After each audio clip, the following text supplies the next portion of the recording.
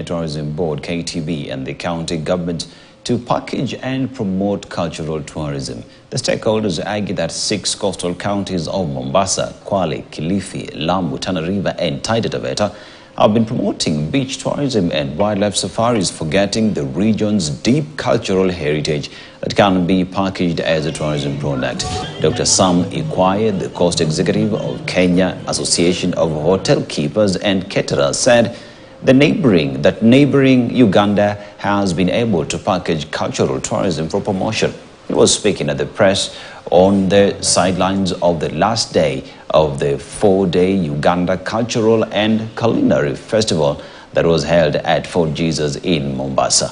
Uganda, through its consulate in Mombasa, organized the 4-day festival in Kwale.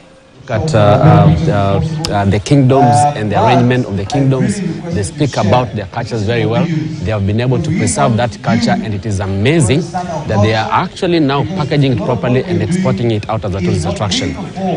Uganda has made very good inroads into Kenya, and we don't look at them as competitors. We really look at them as brothers. I think what we spoke yesterday, we marked a milestone towards Mombasa tourism.